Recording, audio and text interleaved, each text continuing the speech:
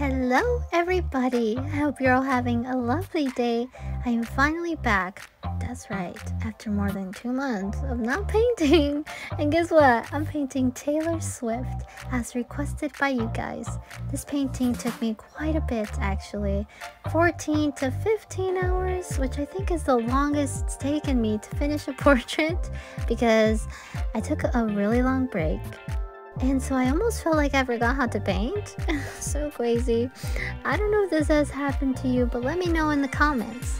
I still had a lot of fun creating this piece, and it's still up for auction for anyone that's interested.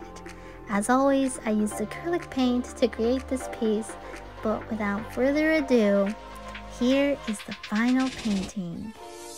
Ta-da! Let me know what you think, and who should I paint next?